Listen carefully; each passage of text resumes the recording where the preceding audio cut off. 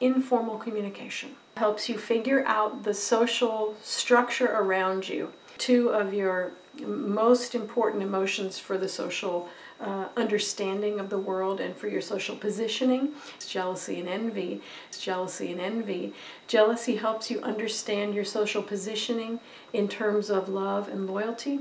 And envy helps you understand your social positioning in terms of like material possessions and the kind of energy and attention that you're getting from other people. If your envy is not healthy, you are not going to ask for what you need, and you're continually going to turn away from things that would be good for you because another person might want them. Right? So you're the opposite of greedy. You're like self-abandoning. And if your jealousy isn't healthy, you won't sort of have this eagle eye look at people before you allow them into your lives, and you may bring people in close to you who are not loyal and who really don't have any business being there. I created a communication process that helps you access the incredible social genius that these two emotions carry. Is called gossip. Gossip is informal communication. Informal communication.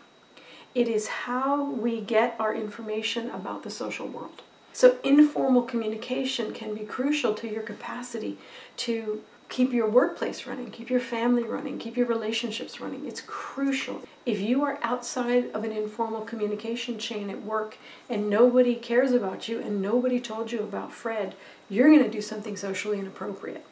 You're going to do something socially inappropriate. With ethical empathic gossip, we're going to use the fact that you have jealousy and envy working at all times to keep an eye on every aspect of your social situation.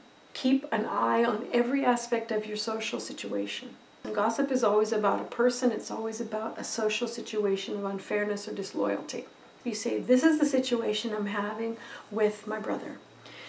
And I have lost my peacefulness and my ethics and my boundaries around this. And I'm just, I just want to, so I need some support in figuring out something to do. But here's the whole story. If the listener certainly listens, but also asks questions. Wait, are you saying that your sister did that too? Right? And then you can help the gossiper start to understand even more of the social situation. Even more of the social situation. The listener's job is to give advice, but only after they have the whole story. The gossiper's job is to go back to the original relationship and do it differently, with the help of the listener. Everybody needs to be able to have healthy informal communication in this social world. Have fun, gossip ethically, gossip empathically, gossip.